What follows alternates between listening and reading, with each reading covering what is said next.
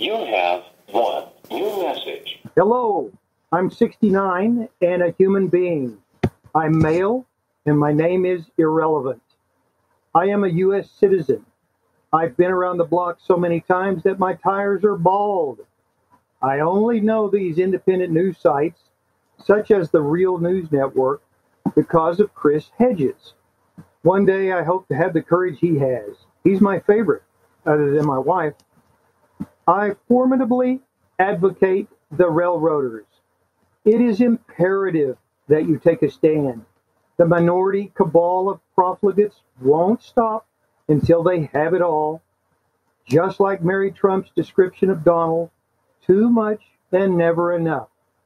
The cabal doesn't care about you. They don't care. You must be brave and take a stand. They don't care about you.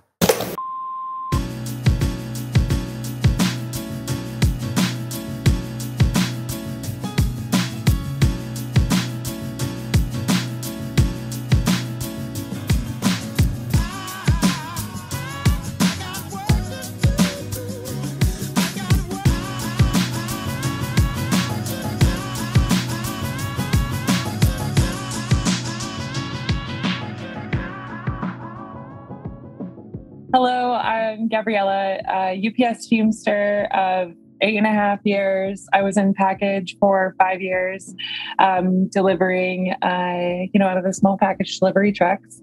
And I was a part-timer for 3.5 years, very involved in my union, in rank and file action and, rank and file education. And yeah, thanks for having me.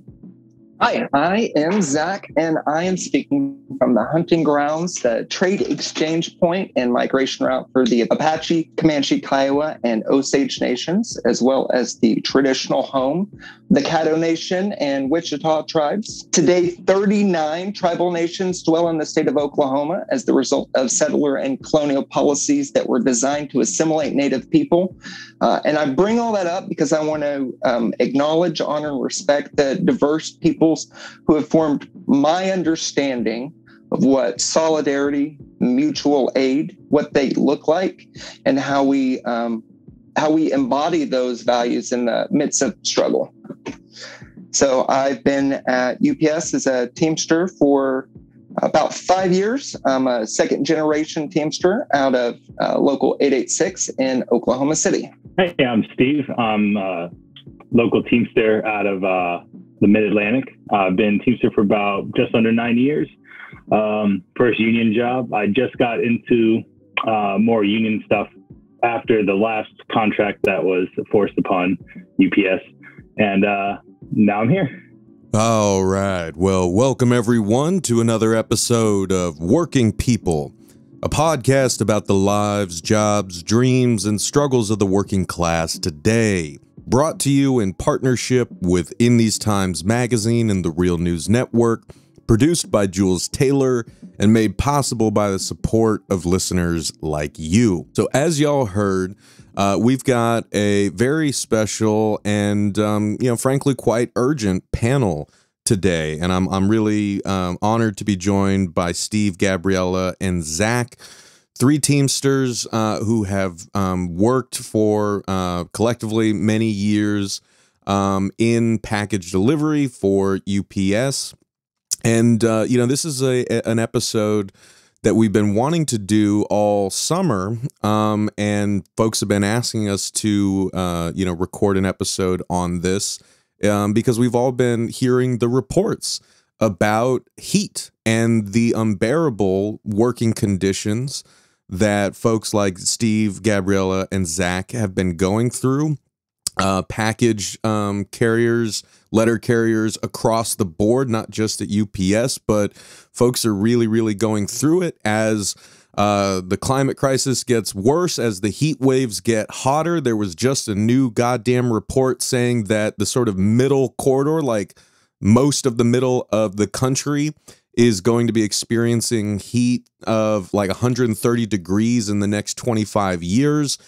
And while that all sounds terrible, we have to remember that folks are still working through all of that, right? As hot as it was this summer, not just here in the U.S., but I mean, Jesus, the entire global map was like blistering red and orange for most of the summer in India and Pakistan, in parts of Africa and the Caribbean, South America. It's getting hot.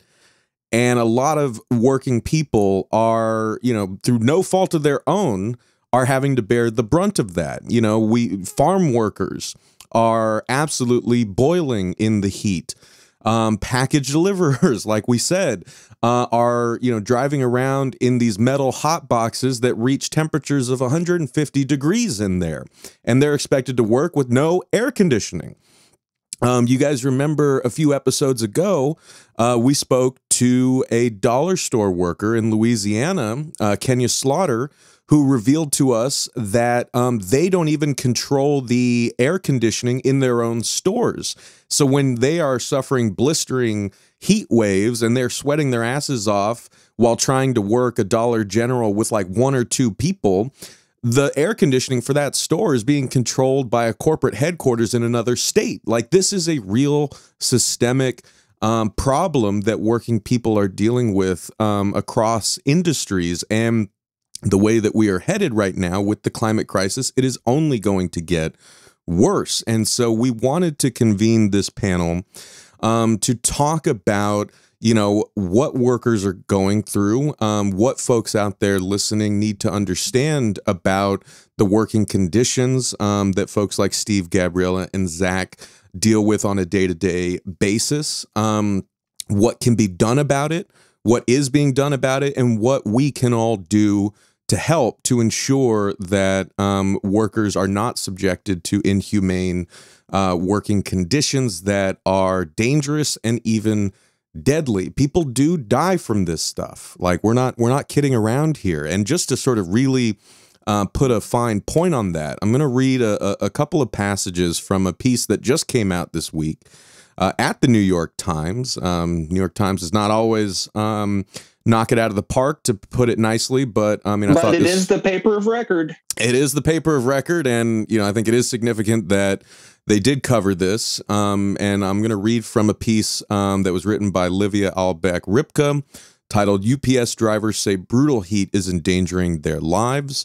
So Livia writes, quote, "As blistering heat waves swept across the United States this summer, breaking temperature records and placing millions under heat advisories and warnings, workers have continued to deliver America's packages for a variety of carriers, often in trucks that have no cooling mechanisms for drivers. Some UPS workers have shared photographs that show thermometer readings of up to 150 degrees in the backs of their trucks. Now, a string of heat-related illnesses among the drivers has renewed calls to improve their working conditions. Quote, they're vomiting. Their bodies are shutting down, said Dave Reeves, the president of Local 767, a Texas local of the International Brotherhood of Teamsters, which represents 350,000 UPS workers across the country. He added, quote, it's awful, end quote. Government records show that the problem is not isolated. Since 2015, at least 270 UPS and United States Postal Service drivers have been sickened and in many cases hospitalized from heat exposure. Dozens of workers for other delivery companies, including FedEx, have also suffered from heat exhaustion, according to the records, and a handful of drivers have also died in the past few years. According to the Teamsters, heat-related injuries, illnesses, and deaths among drivers are severely underreported, end quote. So that's what we're here to talk about today. And again, I could not be more grateful to Steve, Gabriela, and Zakk for being willing to come on and chat with us. Folks may recognize a familiar voice here because Zakk has actually been on the show before, and he was one of the amazing workers who submitted kind of audio testimony during the first few months of COVID-19 when we did that big, 2-part, 6-hour compilation of testimonies from workers talking about what they were going through in that really horrible time when no one knew what was going on. Everyone was scared. So it's just a gift. And I would just wanted to acknowledge up top that, if you go back and listen to that and how scared we all were, I think it's worth, stopping and recognizing and being grateful for hearing Zakk's voice again, knowing that, life continues, and that, I'm really, really grateful that we're all able to be here today to talk about this. And I also just want to, make a disclaimer up top, right? That, we are all here to discuss this important issue. And I want everyone on this panel to feel comfortable and able to, say what, say their piece and not have to worry about anything else. And so I just wanted to make it clear up top that everyone here is, speaking as, an individual worker. They're speaking about what they have gone through. No one here is speaking as a, representative, or speaking for, a larger membership. I think that what we're going to talk about here, is going to be recognizable to a lot of workers, but I don't want to give the sort of false impression here that, anyone here is speaking on behalf of the Teamsters or a specific local. We are, speaking as fellow workers dealing with a real huge problem that we all need to acknowledge and address. So in that vein, enough from me. Enough table setting. I wanted to start, before we really start digging into that question of heat and the brutal working conditions that UPS drivers are enduring, especially now in the summer. I was wondering if we could go around the table and just sort of familiarize or refamiliarize listeners with you all, and just sort of like get a bit of a snapshot of who you are. And the kind of work that you've been doing at UPS. So, on the normal show, we like to really go deep into people's backstories and how they came to be the people they are, how they came to do the work they do. So maybe a condensed version of that, just so we get to know the three of y'all a bit more. So can we talk a bit about you and how you got into this work and I guess, what that work has entailed in your time at UPS? My name is Gabriela. I live in the southwestern part of the United States. And one thing about the Southwest is it's very, very hot. I think, Max, you touched on so many issues that I want to talk about, like climate change, the heat in the trucks, how bad it gets in the back, that this affects all workers that work outside. A little bit about me up front. UPS worker for 8.5 years. I spent 5 years in the summers of package car, delivering in that heat. It's unbearable. I don't know if I personally can't handle it as well as other people can. But last year I was really considering just walking off. I couldn't handle it anymore. It gets so, especially where I'm from, it's so dry and it's so hot. 3 years ago, I bought a thermometer and I put it in the back of my truck, and it maxes out at 127 degrees. And the first day I used it, it maxed out at 127. It was above 127. I had no idea how hot, and I had to get a new one. Anyway, but my husband, he's a mail carrier. So we both work outside in the excruciating heat, doing physical jobs. A little bit about me. My dad was a Teamster. He wasn't a long-term Teamster, but when I started at UPS, he told me, stick with it. He said that he wished he had. He actually, unfortunately, quit in 1997, right at the strike. When he first told me that story, I thought, oh my God, Dad, did you scab? But no, he didn't. The strike happened, and I don't think he really understood what was going on. And he was like, I guess I don't have a job anymore. I was like, cool. Yeah, that's the right move. If you're not going to hang out at the picket line, don't cross it. You may as well just get another job, I guess. So I'm technically a second generation Teamster. But anyway, I come from a fairly non-union background. My dad's in trucking, and my mom did service work jobs. And we always had, both my parents had non-union jobs for the most part. And then when I started working at UPS, truly having a union job and being represented by the Teamsters entirely changed my perspective, entirely changed who I am in my core, gave me a great sense of purpose in my life, that we have the real ability to fight for working class people. And I think that that's something I could never give up. I also literally could never work a non-union job because every time I have, they fired me. So once you become union, it's impossible to go back. You just have too much too much dignity, I think. But yeah, no, that's the bit about me. All right, this is Zakk. I guess it's my turn.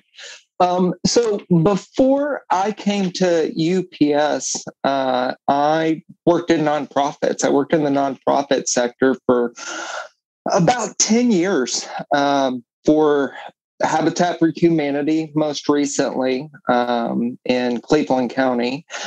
And we were putting people in homes. Before that, I ran the vocations program and education program called START at the local homeless shelter here in Norman, Oklahoma. And I loved that. Before that, it was case managing homeless families and people who have to live out in this heat, like all the time, right? So that is part of my perspective, I guess, when I came to UPS. I went to UPS because a good union job meant stability and security for my family. I had my dad's example to look at and how he took care of 7 kids. And when I married into 3 kids and had 2 kids and adopted 2 kids and then had 7 of my own, having a union job made a whole lot of sense. And so although I loved what I was doing in the nonprofit world, it turned out that I could make more money by delivering cardboard boxes. And that's what I needed to do. That's what I needed to do for my family. They needed the insurance that my job provides. And so union work is not easy work. It is hard work. But working people, we know how to work hard. Working class folks, they know how to work hard. So when I started at UPS, I was a part-timer in the building and loading trucks. And I worked 7 days a week. I worked 5 days at UPS, Monday through Friday. And on Saturday and Sunday, I worked at the inpatient psychiatric hospital in the nursing department and took care of people that way. And when I had an opportunity to stand up as a steward and to help protect my coworkers at work, I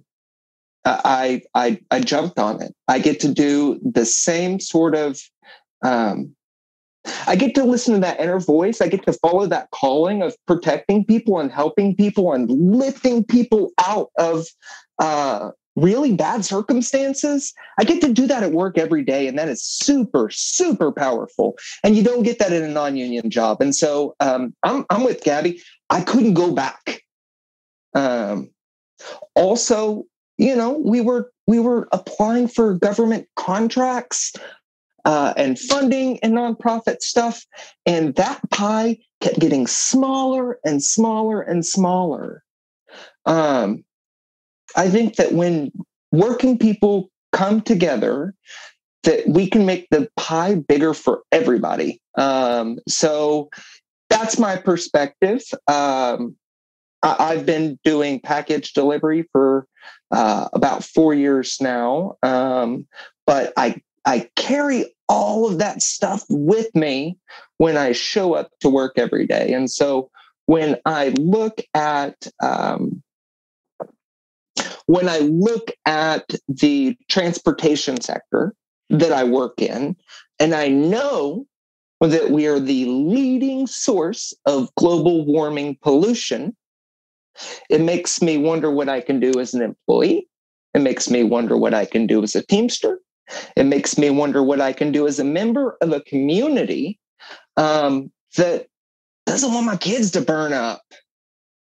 I mean, it's fucking hot. And delivery trucks and tractor trailers are responsible for half of the nitrogen oxide emissions, 60% of all the fine particulate bullshit that's in the air that is cooking the planet.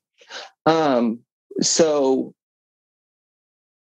I guess I approach work, even as something that seems as simple as, you know, I'm just a delivery boy. I approach it through all of those lenses. And I'm not the only one. Like, working people are smart. We have a lot of time to think. Steve can tell you, like, we drive around for 12, 13 hours a day, up until our Department of Transportation maximum, because that's where the company has us work a lot of times. We have a lot of time to think about these things and think about what a better world could look like, what a better workplace could look like for all of us. And that's why we're here. That's why we're on this podcast. And that's why we're talking to you. And so thanks for bringing us here. Hell yeah, brother. Well, just to say, like, you're triggering my anxiety now that I work at a nonprofit. So thank you for that. Steve, how about you, man? Yeah, so I'm Steve. I've been delivering, package card delivering for about 9 years now, just under. This is the first union job I ever had. Before this, I was retail management. I was in recruiting. And I finally got to join UPS, and it was a weird path. I went straight into package car. A lot of people don't do that. A lot of people go inside the building, and I was a lucky member who went straight into delivering in 100-degree heat right away. Right. But, my journey is like, before UPS, I didn't know honestly what union work was like, and it sounds weird.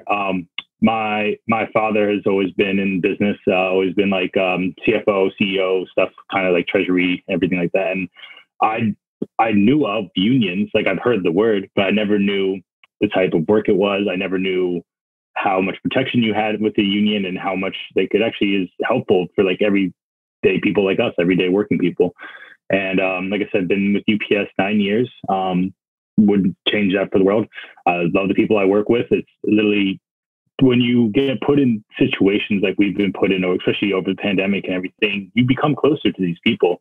You want to do better for these people. You want us to have a safe work environment. You want us to be able to come home every day and not worry about like, oh, did I drink enough water, even though I had a gallon of water at work today? Like, it's kind of like touching on Zakk's thing. Like, we're here because we want people to hear our thoughts and like see where we're coming from, and that we are regular people, but we do a very hard job, and the union is there to protect us, and we have to get the word out about that. Hell yeah. Well, I mean, like, and let's drill down on that, right? Because I think it's one of those things that people know in the back of their heads, but like climate change itself, we try to not focus on as much as possible. I don't know. Everyone has their different reasons. Maybe we just got too much shit we're worrying about in our own lives. Maybe we don't want to like recognize our complicity in this and feel guilty, about the workers who are delivering our packages while dripping sweat and staggering up to our doors, right? Capitalism is a brutal system that, forces all of us to act out our own inhumanities, right? So like, for whatever reason, I think this has been an issue that a lot of us have sort of pushed under the rug, right? Like, what exactly workers like yourselves go through in brutal summer heat conditions like what we've been experiencing this year. And, I can just say, speaking for myself, I got my own crash course in that about 10 years ago, right? All my life in Southern California, right? Driving around Orange County, driving from Orange County to LA County and back. There are these massive beige buildings like festooning the freeways, right? If you're driving up the 60, you're driving up the 5, you just see these things all over the place. And as a kid, I never really knew what was in those buildings. I just knew that they were there, right? They were part of the background. Then I ended up working at one of those, right? And it was a warehouse, right? And it was hot as shit. It was Southern California. There was no air conditioning in these massive, warehouses. They're like, made out of metal. So it's like working in a microwave. You would actually go outside in the blistering heat to cool off, right? So like, I guess in that way, for a small time, I was part of the supply chain that you all are very much a part of and keep running, right? Because we would be, tagging, stacking, wrapping, and loading pallets onto trucks that would then ship off, yada, yada, yada. Anyway, the point being is that it was hot as shit in there. All of us were, constantly dripping sweat. I did see people kind of, we didn't call it that, but like clearly suffering from heat exhaustion. And the thing that really upsets me thinking about it now was not just that, we were subjected to that, as were workers in countless other types of warehouses like that, as were the workers like yourselves who were delivering those packages to people in Southern California. But what upsets me is thinking about it. It reminds me of like when I played football in high school in Southern California. Like, I mean, just, this is not PC, but just, to give people, a sense, like the saying was like water's for pussies. Right. If we were doing 2-a-day practices in the brutal summer August heat and, like you wanted to get a drink of water, there was this dumb fucking, hyper masculine bullshit where if you didn't drink water, you were more tough. Guys were throwing up. Like, that's fucking stupid. Pardon myself. It's so stupid. It's so stupid. That's some crazy teenage boy stuff. It is. And people died. Like, every year there were kids like myself who would die from heat exhaustion. And I think finally the state collectively was like, okay, this is bad and dumb and unnecessary. But I think even the reason I bring it up is that in the warehouse, there was even that sense, right? A lot of the folks had been in prisons. Yes. A lot of the folks were, tough, dudes. And like, there still was that stigma about speaking up about the horrible conditions we were working in. And so it seems to be like this machismo, like toxic masculinity bullshit. Yeah. I remember that from 2-a-days playing football here in Oklahoma. And it was, no, you just push through it. You just push through it. And as drivers, we do that all the time. Like when you're out there in that heat, you are going nuts from it. Your body temperature's high. You're not sweating. You're red, you're hot, your pulse is just pumping, you're dizzy, you're confused. You should drink some fucking water. But the message that you get from, either the other kids on your team or management or this internalized BS is that push through it and keep going. And you'll be fine. But some people are not fine. And that's why it's important to have these conversations like this, because some people are not fine. We have underlying health issues. I've got an autoimmune disease. Like there are lots of things that make us people and that make us workers. Those things do not go away when we enter the company gates. And, so pushing through it and not drinking water because it's not a macho thing to do. It's not a safe thing to do either. Right. And I mean, I guess, I want to be very clear. The reason that I mentioned that, right, is not to put this on the workers, right? The UPS and the employers are the ones who are subjecting, workers to these conditions. I say it because we want to acknowledge what you just said, Zakk, is that for folks who are maybe listening to this and who think that this is just part of the job, it's not. Like you don't have to go through this. You shouldn't have to go through this. And it's okay to speak up and say, like, this sucks. Like, this is dangerous.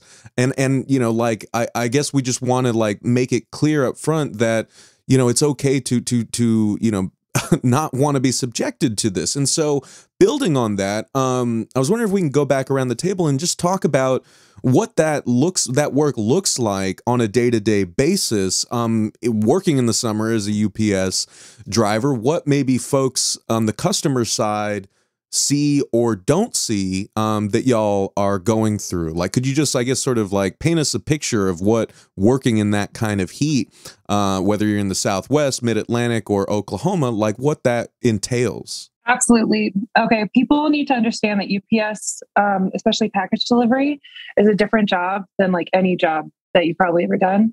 I talked to some of my friends and, they can stop working and look at their phone for like 5 minutes, sometimes 20 minutes, even like 1 minute. At UPS in package delivery, you cannot stop for longer. You really can't stop, period.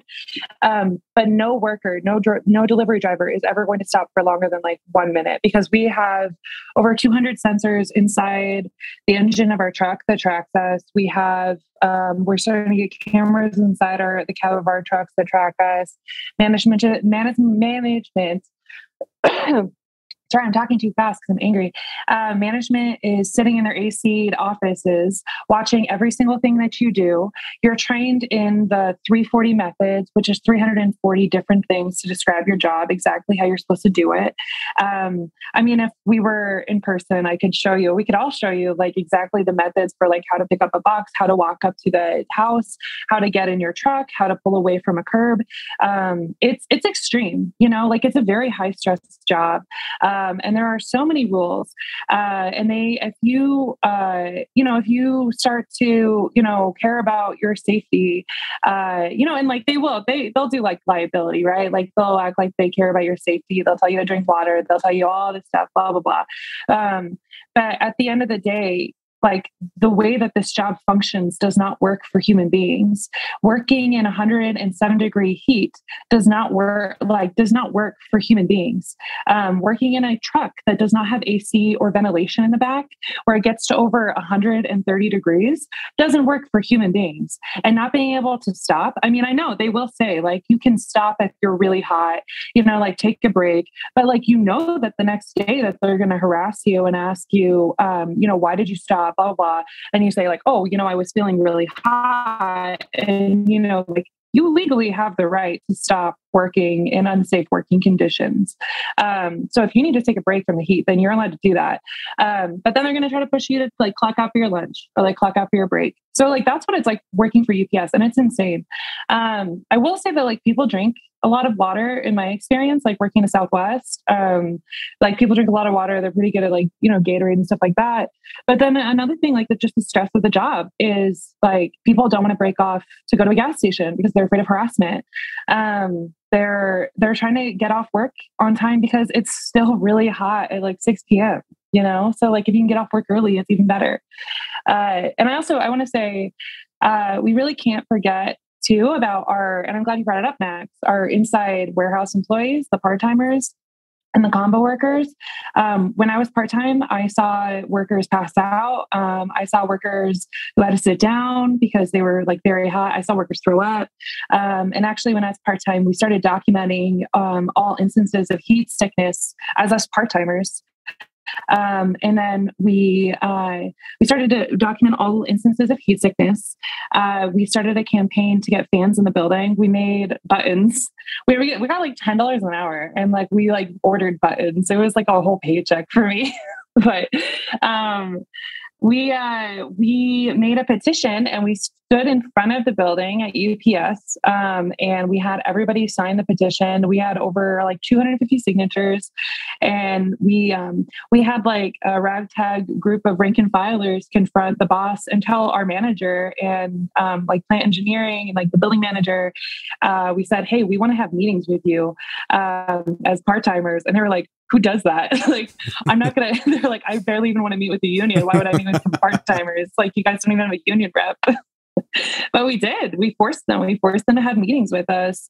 And we talked to them about like all the people who were sick. We showed them the petition. We wouldn't let up. We like made, I think we made stickers too. We had people wear the buttons, and then we won our demands. We won all of our demands, and we got fans installed in the building. So that's the difference that you can have in a union job, is that, one, you have a legally binding contract that we negotiate every 5 years. But two, you have the legal right to, organize on behalf of your coworkers. It's called concerted activity, in any job, union or not. But, like in a union job, you really have it because they can't like actually fire you for it, because in a non-union job, they might say like, you're fired for wearing the wrong shoes today. But like you have worker power in a union job, and you can change your contract. So like maybe we can get some climate change language in, AC, ventilation, get more fans in the building for part-timers in the warehouse. I don't see why we can't have like AC in the warehouse. Or two, we can do actions outside outside the building. We can do petitions. We can do everything it takes to make sure that our workers are safe, that this is a good job, and that our people aren't dying on the job or they're not passing out on the job. I want to piggyback on some of that because like UPS is the leading company in logistics. It's a global transportation and logistics company. It sets the pace for all the other companies, right? And we like that. As Teamsters, we love that. We're working for the number one company in the world that is doing this sort of work. We know that we are a critical component of the company's of our customer supply chains, and that gives us a lot of pride in the work that we do. I mean, we deliver your vaccines. We deliver people's medicine and their food. We deliver people's wine, like all of that stuff. We deliver pets to the pet stores. I don't know if people know that. Like that stuff is in the back of my package car. I'm taking lizards and stuff to the pet store. I'm taking people's snakes and their fish and their coral to their house. So that stuff is back there in 150 degrees too. UPS is number one in this game, and they've got an opportunity to have a environmentally sustainable and economically viable way to keep their workforce healthy. And continuing to bring those big profits in. Like we want to deliver for our stakeholders, for the shareholders. Being in Oklahoma and knowing how important environmental stewardship is. The Dust Bowl happened here. We've seen what environmental degradation looks like. That's my background. That's my people's background. And so seeing big organizations or disorganizations not like address these issues head on is a problem. They've got the money to invest in the systems, the procedures, the equipment, the operating processes, all of these things to keep us safe, while we're at work, and to continue generating all these great shareholder profits. Like we make a lot of money for this company. The folks inside who are sweating and working hard, they make a lot of money for this company, the number one logistics company in the world. And Amazon, who is not there, but they want to be there, they invested years ago a few $1 million to put air conditioning inside all of their hubs.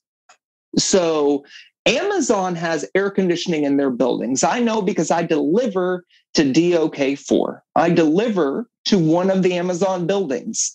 And when I want to take a break and sort my UPS package car, I go inside the Amazon building.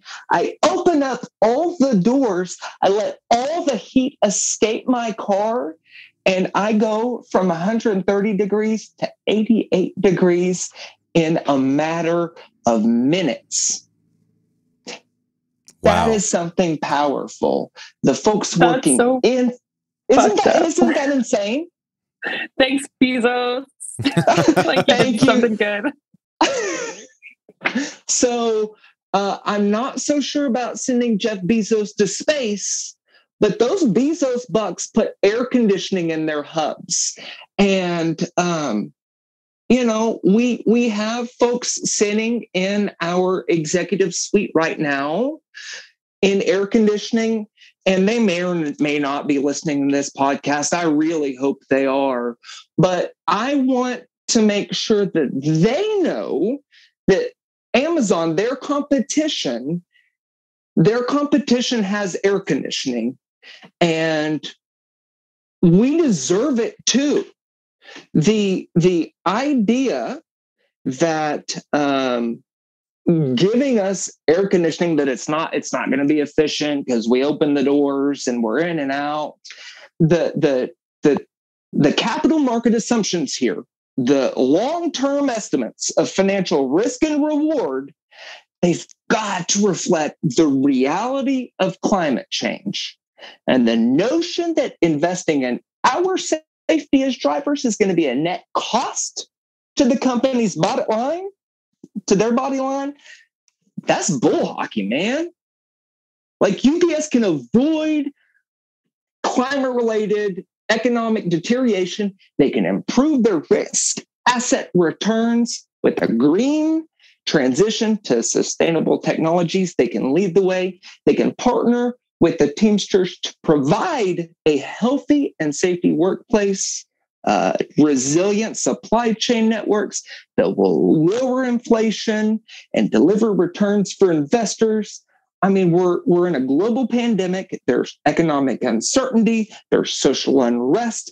And this company has an opportunity to come to the table with its workers, to come to the table with our union and make it better. And I hope that they do it. Yeah, I mean, just building off of what these two have been saying, it's like, what people don't understand is, like, one thing whenever we say, like, hey, maybe air conditioning or better ventilation in the cargo would be amazing, right?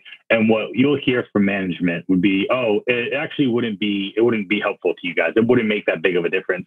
And then what people don't understand is, I personally drive 40 minutes to work, 40 minutes from the hub to my route. And then when I'm done with my route, I drive, depending on traffic, 45 to an hour back to the hub. For them to say, hey, yeah, the air conditioning wouldn't work then. Like, 45 minutes of having air conditioning on me after a day in 110 degree, like, heat index, that wouldn't help. That's what I just find, like, it's just insane. Like, it doesn't make, like, for them to be able to say these words and just to know that they're lying is crazy to me. My friend works for FedEx, drives the exact same model of truck that we do, and he has AC in his truck, and he says it does make a difference. Right. Exactly. and that's what's funny is, like, they just say the things because they're like, oh, like they just think we'll just let it go. Like, we're done letting these things go. We're done. Like, I think in my hub, we had another driver go to the emergency room last week, to be in all honesty, but they'll be like, oh, it was a stomach thing. I'm like, or it was heat related because he couldn't sweat anymore and all these things, but it's just like, oh, nope, couldn't be that. Right. And I, like, one of the biggest things I try to let people know is, like, yeah, like, when I'm driving with my doors open, the wind does feel good. Like, I can deal with some of these things. The problem is when you open the cargo and it's 115 to 130 degrees in there, and they're like, oh, there's the smallest little ventilation thing. And you're like, nothing goes in there. Nothing helps get into that thing. Like, it literally does nothing to, like, make anything cooler. It doesn't do anything to like fix the situation that we're in, like I said. And I wanted to reinforce, like, this whole, like, oh, they say you can take a break, but they don't exactly mean that. They mean, oh, like, take 10 minutes of your lunch break, take 10 minutes of your paid union leave or break. Sorry. But, like, what's funny is they don't want you to have extra overtime because we can grieve excessive overtime over 3 days at UPS. So it's like Gabriela touched on, it's like, oh, you take a break. Why are you going slower today? Like, you're going to have a meeting in the morning. Like, why you had this many stops? Why did it take you longer? Oh, the fact that it's a 110 degree heat index has nothing to do with how fast I go. I guess I should work the same amount of speed in this rather than that. Yeah, like, I mean, these two have touched on basic points, and I just want to give my thoughts on that at the same time. I wanted to touch on one real quick thing that Zakk talked about. I was delivering animals. My first week on the job by myself, I was delivering crickets to Petco or PetSmart or whatever it was, and another box falls on top of the crickets, and I had 1,000 crickets in my truck. Oh shit! The whole day. It was the worst. I just wanted to end on that part. I had the same thing happen with mealworms. A box of mealworms broke open on my shelf, and you know those shelves are made of metal. and it's 150. You can bake cookies on our shelves. And so these living things are cooking on my shelves, and I can smell them in the back of the package car for days. And you know, there's not enough staff to work in our car wash to get the package cars really clean, you know, and they're rushed out. Our folks inside the hub, they know what it's like. They don't want you to have overtime. And but they let you work 3.5 hours a day, and they want you to do X number of package cars a day, and it's just a lot. I think I wanted to jump in here because you talked about like opening the bulkhead door and all that heat that comes out hits you in the face. It's like opening an oven. You know, that we won fans in the last contract. What a crazy thing that you have to win a fan to keep you cool. What a crazy thing that you have to win that you got to fight for that. But, you know, we have to fight for every dime, every dollar up at, you know, in our workplaces, which is why collective action is so important. Anyway, I'm looking at this. Boom. How to stay safe when extreme heat threatens. This is from FEMA, right? And one thing that they have on this FEMA sheet, I'm sorry, Freudian slip. It says, do not use electric fans when the temperature outside is more than 95 degrees. You could increase the risk of heat-related illness. Fans create airflow and a false sense of comfort, but do not reduce body temperature. And that's one thing that I want to mention. The fans, they will cool us down, and a breeze is super important. It's great that I get to drive around with my doors open. That breeze, that airflow is super, super important. But my day begins when I leave the building at 9 a.m. And some days I am out there 12, 13 hours. And the back of that package car builds up very, very, very quickly to over 100 degrees. So I'm over 95 degrees. Like I'm in hot temperature all day. It's not you step in and you step out. There is metabolic heat that your body generates from motion, just the basic stuff that helps keep you alive. But then the fact that we exert so much physical energy to move all of this stuff, all of this medicine, all of this food, all of this toilet paper, all of this stuff that our customers need, that metabolic heat combines with environmental heat, so temperature, sunlight, humidity, and that stuff equals your core worker temperature. And when that temperature gets too high, it doesn't matter how much water you drink. That helps, but it doesn't bring down that internal temperature quick enough. And I learned that when my doctor told me that the symptoms I had last week were the symptoms of a heat stroke. That when I was cramping and my hands were unable to open, when I fell against a wall and I couldn't figure out how to get up off of it, she told me that's a heat stroke. What you have is your body is breaking down the proteins that you need to stay alive. So that's what was happening to me. And I didn't know it until after the fact. And there are a lot of people inside our building and inside our package cars. There are people in your neighborhood, in your community right now in package cars out on the street in front of your house, and they're having these problems. So we as Teamsters, as workers, as people, we hope that you guys will say something about it.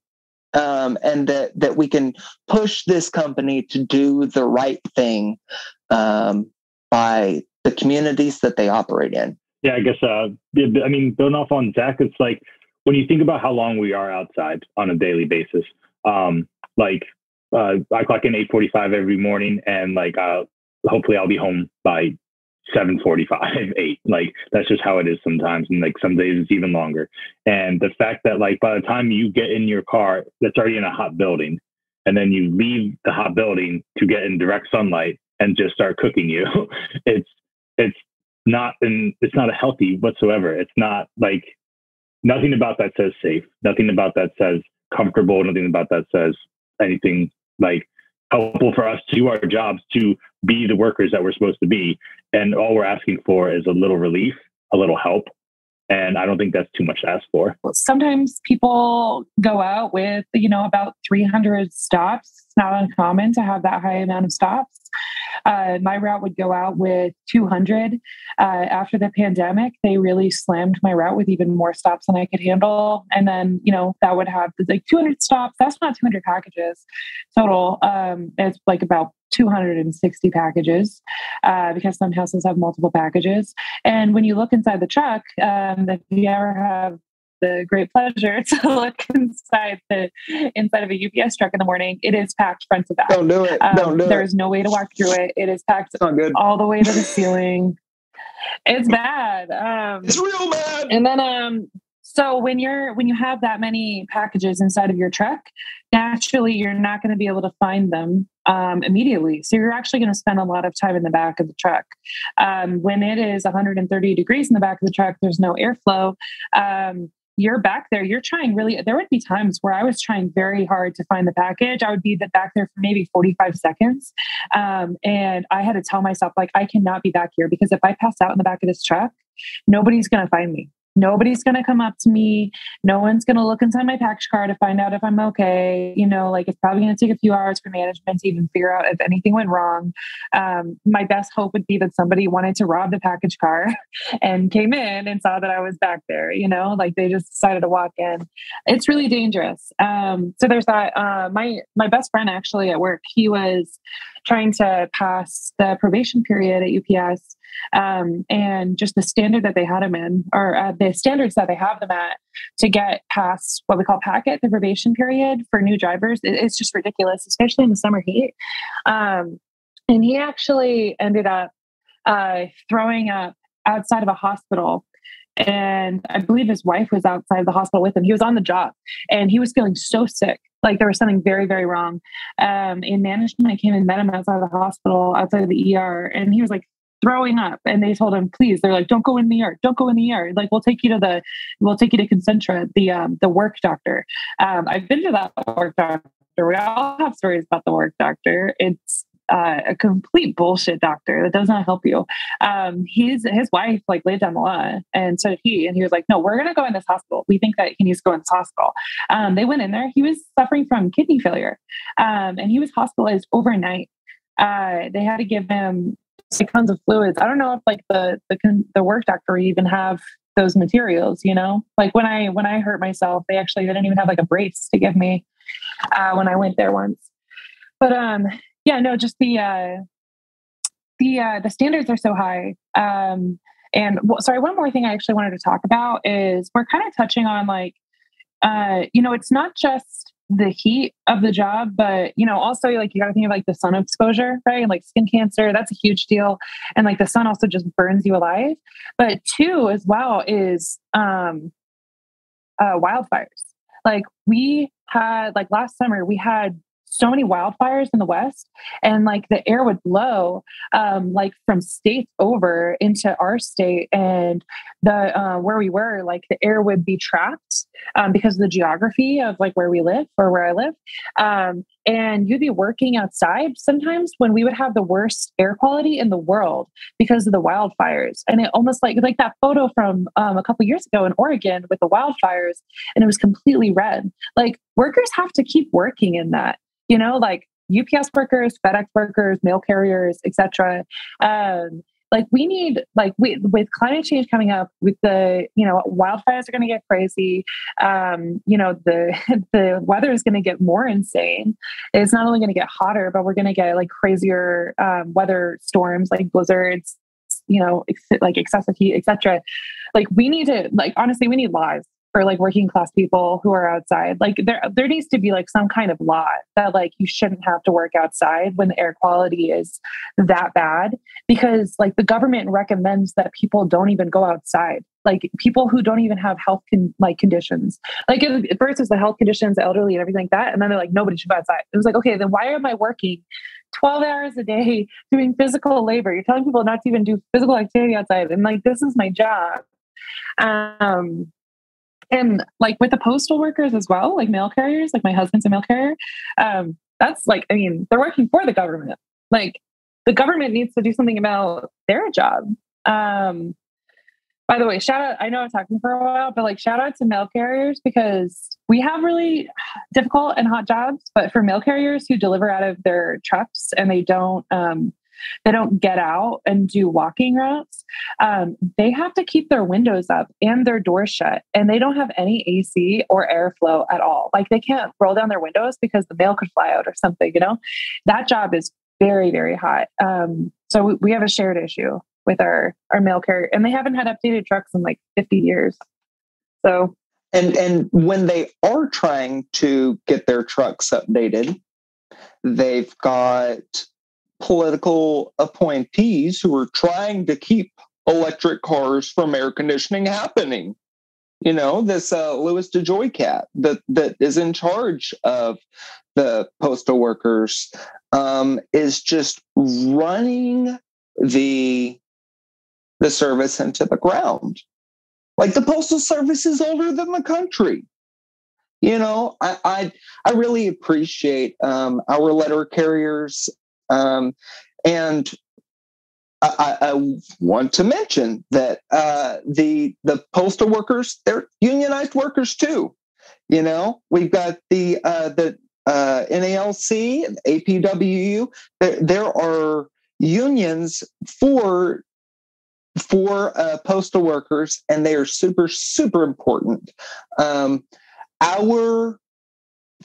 working conditions at UPS and at the Postal Service are super, super difficult, but they are made better because we have a union and we have recourse when something wrong happens. That does not happen at Amazon. That does not happen at FedEx. They are contractors. They are subject to at-will employment. If the boss wants to fire you and put his brother-in-law in that job, he can. You don't have any rights. But, when you have a union, you've got just cause. They can't just get rid of you because whatever. I think that bringing up our letter carriers, bringing up our laborers, folks who are working outside all the time is super, super important, because this is not just us at UPS. It's not just us as working people with the Postal Service. It's not just us, working anywhere. It's all of us. Most heat-related illnesses occur because of overexposure to heat and over-exercising, and we do both. We're once upon a time they called us industrial athletes. I don't know if you guys remember any of that stuff. Industrial athletes, and it's true. Like we work like athletes. We are trained to have the physicality of athletes out there, but during the 10 years from 1999 to 2009, an average of 658 people died each year from heat in the United States. Like that that was what, 20 years ago, 10 years ago, that number is just set to go up. We know that folks who live in urban areas have a greater risk from prolonged heat than those in rural areas because of the heat island effect. All that concrete reflects all this heat at you.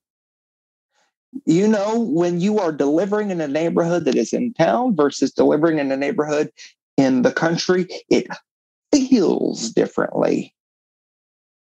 And so we've got to do something. We've got to do something all over this country, because there is a combination of the heat going up and the humidity going up. It's people are getting heat cramps, they're getting heat exhaustion, they're getting heat stroke, and they're dying out there. And we're going to see more and more of it as the climate catastrophe gets worse. It's already happening. There are practical things that the company can do to invest in their workers, to invest in the infrastructure. They can put air conditioning in their buildings. They can put roof-mounted air conditioning or exhaust vents in the back of the package cars to draw that humid, hot air out. They're on RVs, like they exist. People have a need for this stuff already, and there are solutions for it already. And the money is already there. So do we invest in stock buybacks? Or do we invest in the core thing that makes our company profitable? The company has a decision to make. Carol Tomey and the people who are on the board, they have a decision to make. And our customers, when they have a choice of who is shipping their stuff, they have a decision to make too. And I want them to make that decision with all of the information. And so that's why this podcast is really important, because they may not have all the information. That's the assumption I'm going to make. I'm going to tell you it's hot and people are dying, and you can do something about it. So there's the information. Please do something about it. Please.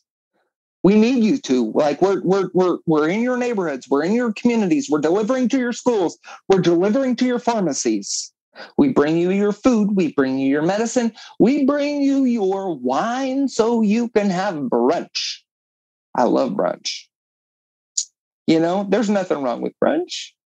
So, like, if you were getting packages that are too hot to touch, think about it. That has been in the back of a package car for maybe 10 hours. So have I. So has Steve. So has Gabriela. And, you know, there are 330,000 Teamsters at UPS. We're sick of it. We're done with this stuff. It's not okay. We're over it. And so we're looking for victory in 2023.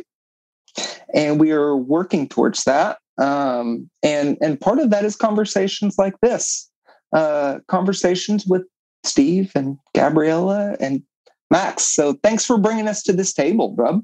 No, of course. And I mean, I can't thank y'all enough for giving folks that vital information. And yeah, I hope people at the company hear this too, so that, you know, they can really understand, you know, the human stakes and the day-to-day realities of what's going on here.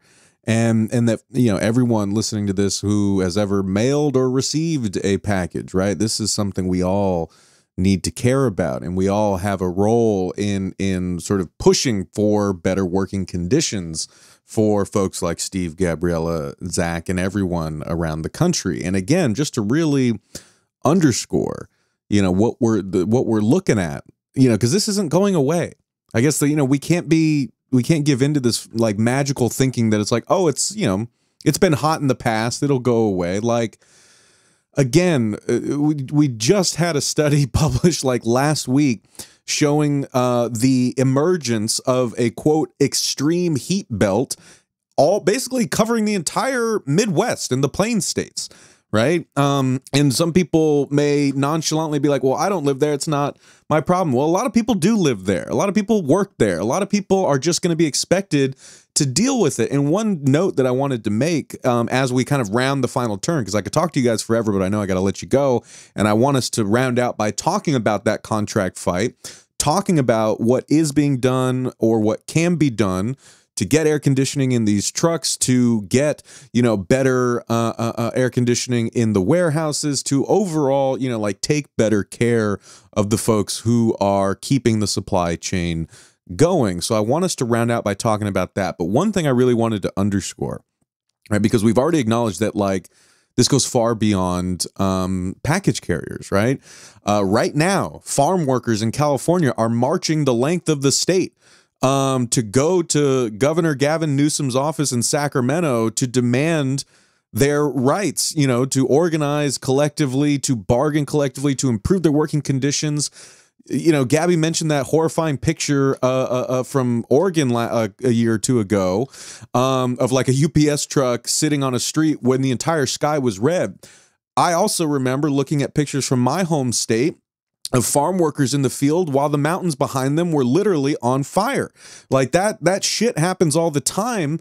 And we just, what, are we just going to sacrifice all these workers and just, if they died, we'll get new ones? What the fuck are we talking about here? And the thing that I wanted to underscore is we actually did a bonus episode a few months back that I thought was really important, where we talked about the Supreme Court ruling that basically overruled OSHA's ability to push through, I think this was in reference to the vaccine mandates. Essentially, we're not going to get into the politics of vaccine mandates, but I want people to understand that the ruling itself that the Supreme Court offered said that COVID-19 is a generalized condition. It exists everywhere now, and so it cannot be considered a workplace issue. Now, what that means, again, if you're someone who's opposed to vaccine mandates and you thought that was a victory, great. If you're someone who's for vaccine mandates and you thought that was a loss, again, I don't want to get mired in that. I want us to just understand that the ruling itself laid the groundwork for something really sinister regarding what we're talking about here, right? Because if you can say that COVID protections are not OSHA's jurisdiction to enforce at workplaces, naturally follows from that ruling is that you could say climate conditions are also not working conditions because it's a generalized thing. Thereby, employers are not required to make any a special sort of protections or whatnot for their workers as climate catastrophe gets worse. And so this, I wanted to mention that because y'all have mentioned the importance of getting contract language to address this. Everyone is looking forward to next year with the massive contract fight. So I wanted to just on a final round ask about that, right? What can we do to fix this problem and protect workers who are enduring these brutal heat conditions that are only going to get worse as climate change gets worse?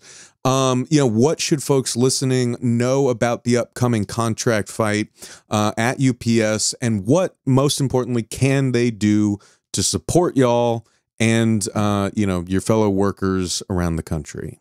Okay.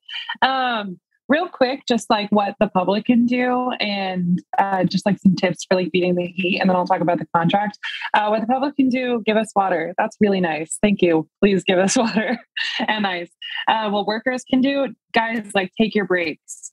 Take your breaks, drink lots of water, drink electrolytes. I don't know if fans work great. They don't work great where I'm from, but do what you have to do to stay safe. We don't want you to die. Talking about the contract fight and what we need to do. Well, one thing that we have not touched on yet was that on June 25th, a UPS driver named Esteban Chavez Jr. died in Los Angeles from overheat or heat exhaustion, whatever the technical term is. And that's really sparked rip little Stevie. That has sparked a huge fight across the country to get fans in the trucks, but also not only fans, AC, something to help us beat this heat. Because honestly, fans are not enough. Some people are fighting for fans. Fans work some places, but we need more than that. And then in July, a driver in Arizona in Scottsdale passed out on a Ring doorbell camera in front of somebody's house. And I think a lot of people have seen that video. If you haven't, you should Google it, look up UPS driver, Arizona collapses, heat. So after those two incidents happened, the Teamsters came out with a statement. And there's also been a lot of movement across the country to fight back against the heat and, have like a safe working condition, have a safe job.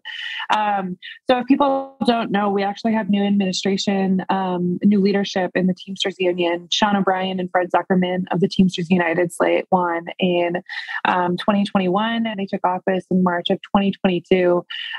So UPS is gearing up for a very important contract fight in 2023. Our contract expires July 31st, 2023. And the Teamsters United slate that is now in leadership of the Teamsters Union, Sean O'Brien, wants to take on UPS like never before. And we are putting all of our most important issues on the table. So in the next year, we're preparing to fight and to win a great contract for our members and to tackle a lot of the issues that we've been seeing in the last few years, get rid of concessions that we've seen in the last contract negotiations in decades past. And one of the top issues is, heat relief. So on July 20th, and y'all can look this up. It's too long for me to read, I think, because we're wrapping up. But on July 20th, the Teamsters came out with a statement. Teamsters demand UPS protect drivers amid record heat. And they have a list of, demands that UPS takes, like providing cool neck towels, PPE, installing a fan, ice machines, hiring more full-time drivers to relieve the amount of work we have. That's a huge one. That is absolutely huge. But so check that out.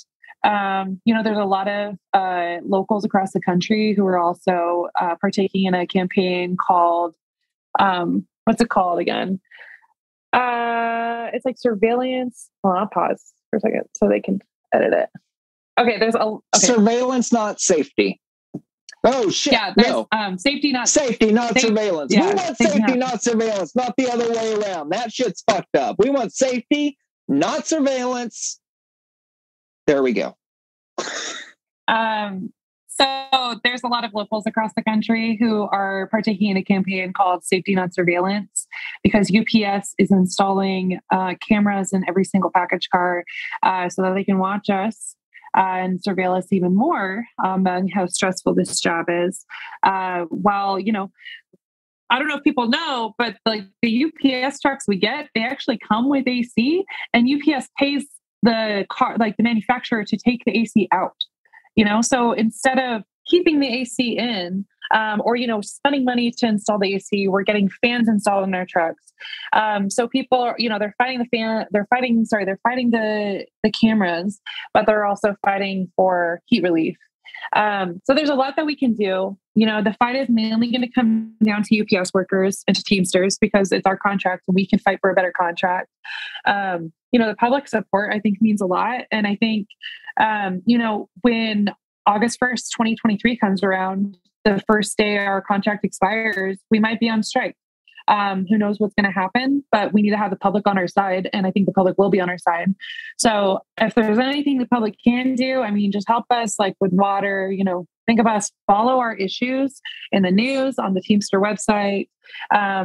I can guarantee you in a year, you're going to be talking about the Teamsters, and it's going to be really exciting time. So just stay up to date on what's going on. We're preparing and we're fighting really hard to take on UPS and win what's best for our members. I am so excited to hear all of that.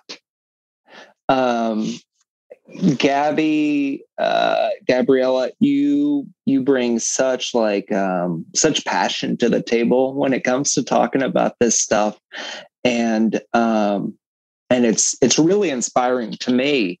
I think that this company has an opportunity to move our entire economy, to move our world forward by really delivering what really matters,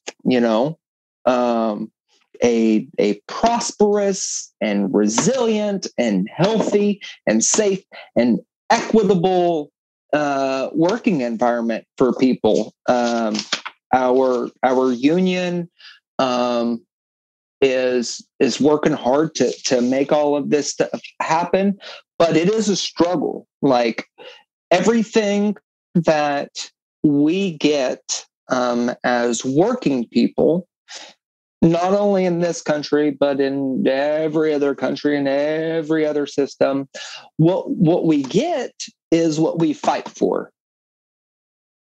No one hands us anything. And that's fine. We're as working people, we know how to work. We know how to work for what we deserve. And we are going to work from now until 2023 to make sure that our people are taken care of, that these jobs are sustainable for the long term. We have 11.8 million delivery customers every single day.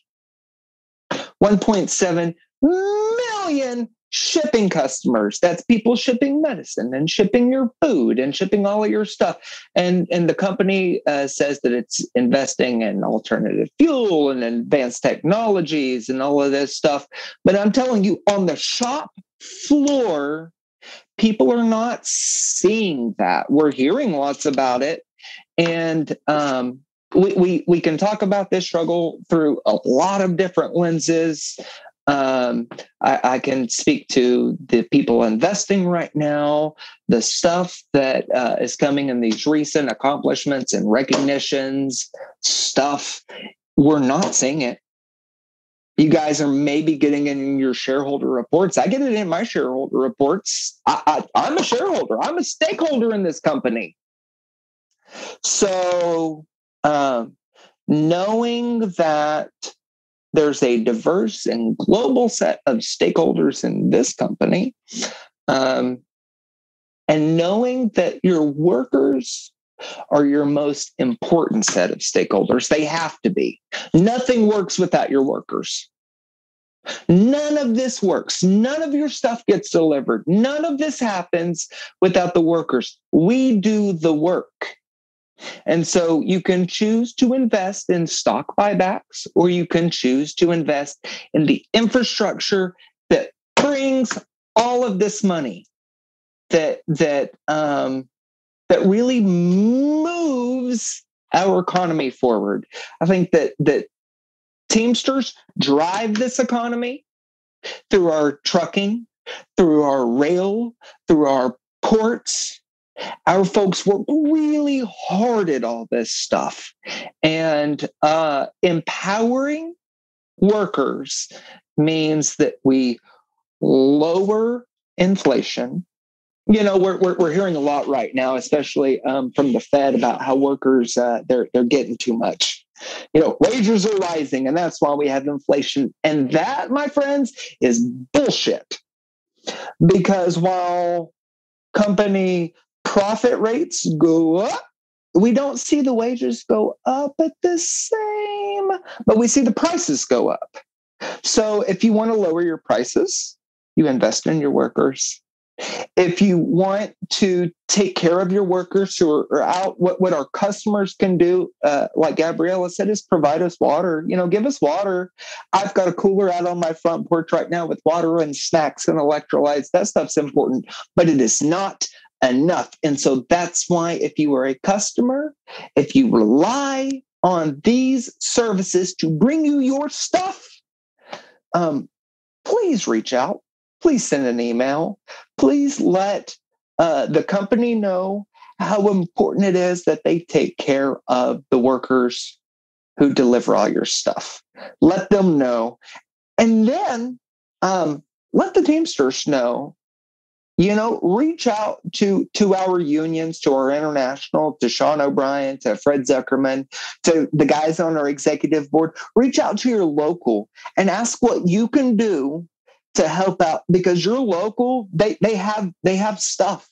There are places that you can plug in right now to make a difference in your community. So reach out to your local, and if they don't seem to know what's going on yet, you do. because you listen to this podcast. So make a plan and suggest it. See what you can do to help out, because this is something that affects every single person in this country.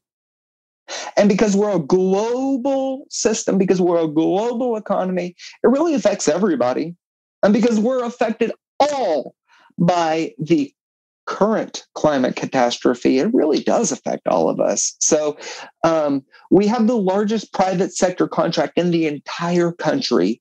This company and this union have the opportunity to set the path going forward.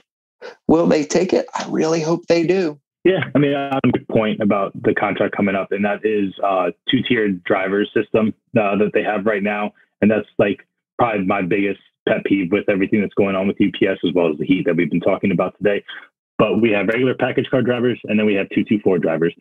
And what we were told is 224 drivers are going to be people who work in the building and then maybe take out a few things that got left at the building to help out on, like, if something was too big to get into my truck, then maybe another one of these 224 drivers will bring it out.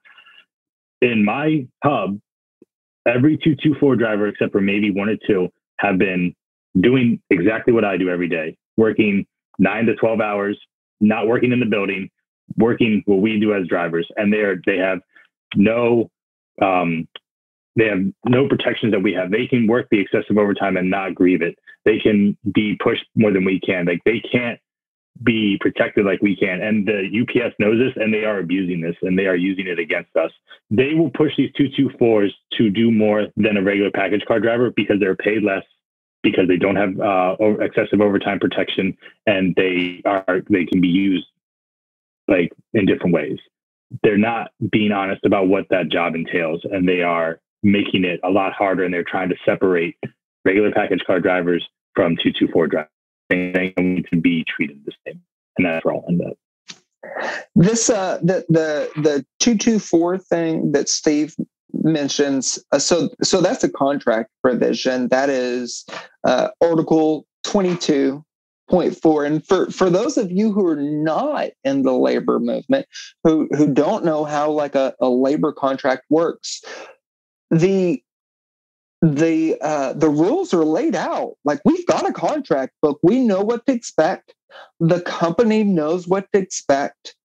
Everything is laid out for us. Like, we negotiate what the terms of our work are with our employers. And so Article 22.4 allows us to, the point of the article was to allow the company to create more full-time jobs. But they've exploited this thing. They've exploited this contract provision to push people faster and harder with less protections, with less pay. There was no reason why someone doing the same work should get paid less, why they should not have the same contractual protections. There was no reason why anybody should get paid less for doing the same job.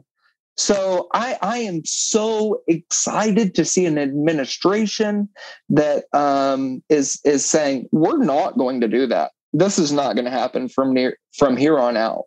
So we'll see you in 2023. This upcoming year is the year that UPS workers are fighting back more than ever. And we have a real opportunity to take on UPS and potentially go on strike on August 1st, 2023. And if that happens, whatever happens in the next year, what us UPS Teamsters have the real potential to bring back a lot of life into the labor movement. So I think like following our fight, following what's going on is very important. And if you are a UPSer or you are a Teamster, get involved. This is the most important time in decades since 1997, I would say. And we need all hands on deck.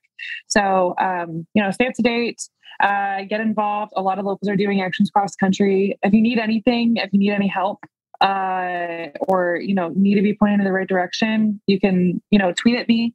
My Twitter is @UPS_Teamster. I want all hands on deck.